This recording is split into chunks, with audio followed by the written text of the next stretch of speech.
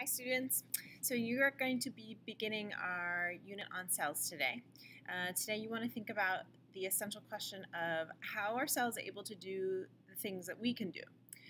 This question should help you think about the types of functions needed by cells and how the structures help those functions happen. So I just wanted to give you a disclaimer about this unit. You may find that there are lots of new words in a vocabulary associated with cells, their parts, and their functions. So to help you, we have made all the most important vocabulary terms in the note sheets bolded.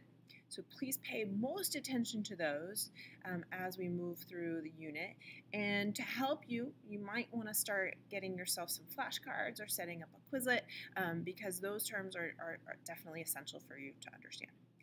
After you do some guided notes on cells and getting you started with the cells unit today, you are going to be using the microscopes to observe onion cells. And so please really follow those instructions to diagram and observe those onion cells carefully. Okay? All right. Good luck. See you later.